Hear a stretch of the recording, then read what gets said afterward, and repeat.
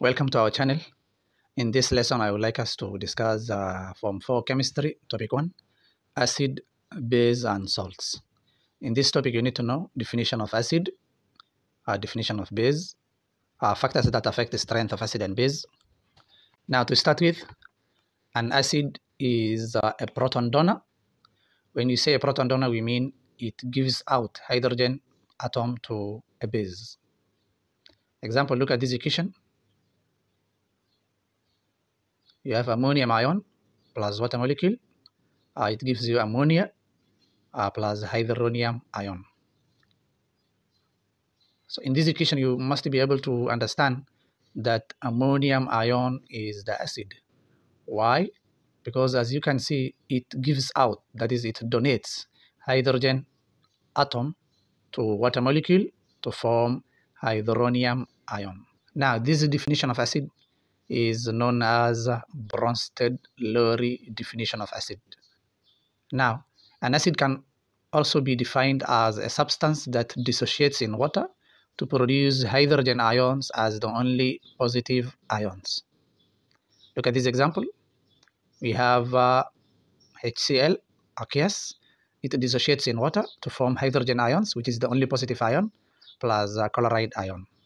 This definition is known as Arrhenius definition of acid. Now, from there, we have a base. A base is defined as a proton acceptor. When we say a proton acceptor, we mean it receives hydrogen atom from acid. Look at the equation below. You have ammonia plus hydronium ion, arrow, get ammonium ion plus water molecule. So in the equation above, you must be able to understand that ammonia is the base. Why? Because as you can see, it accepts, that is, it receives hydrogen atom from hydronium ion to form ammonium ion. We have another definition of a base.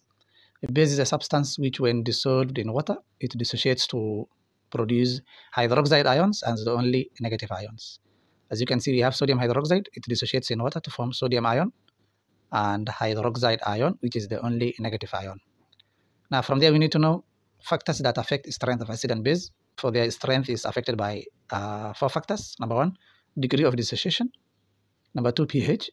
Number 3, electrical conductivity. Number 4, chemical reaction. Now, to start with degree of dissociation, strong acid is one which dissociates completely when dissolved in water to produce many hydrogen ions.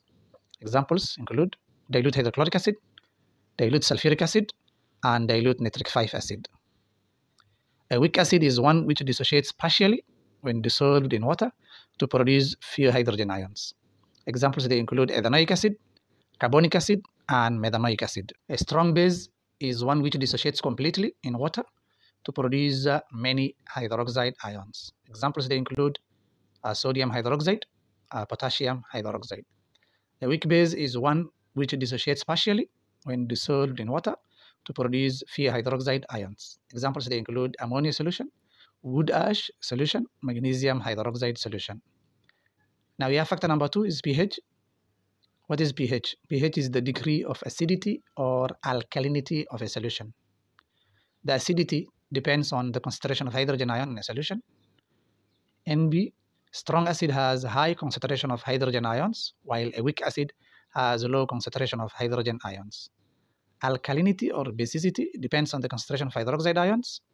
NB, a strong base has high concentration of hydroxide ions, while a weak base has low concentration of hydroxide ions.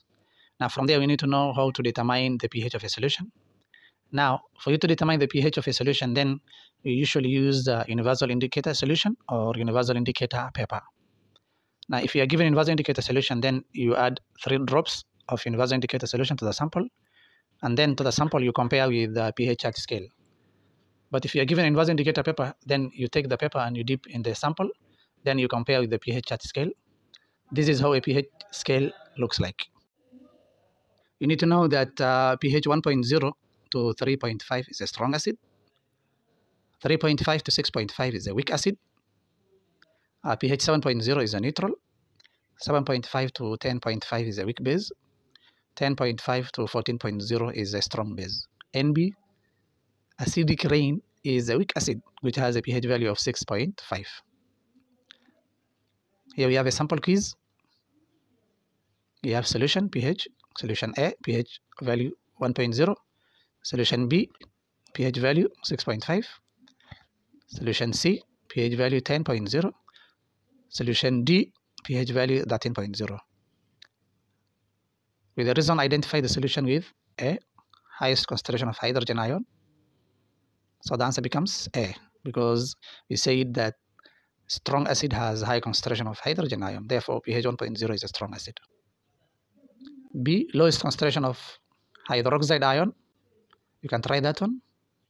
Now you have factor number 3, electrical conductivity. Electrical conductivity of a solution increases as the number of ions in a solution increase. And B, the difference in electrical conductivity of a solution is compared using A, amount of brightness, B, amount of deflection on the ammeter. Note, strong acid and strong base produce greater deflection on the ammeter. They also produce a brighter bulb. A reason, strong bases and strong acids are strong electrolytes, hence they are fully ionized in aqueous solution to yield many free and mobile ions. Note, weak acid and a weak base produce lesser deflection on the ammeter, produce a dim bulb. A reason, a weak acid and a weak base are called weak electrolytes, hence they are partially ionized in solution to yield fewer ions. We have a sample quiz here. You have solution, ammeter reading. You have sulfuric 6 acid, the ammeter reading is 7.0. You have ethanoic acid, the ammeter reading is 3.0. Now, explain the difference in ammeter reading of the solutions above. The answer is sulfuric 6 acid is a strong acid, hence strong electrolyte. Therefore, it is fully ionized in solution to yield many ions. While ethanoic acid is a weak acid, hence a weak electrolyte.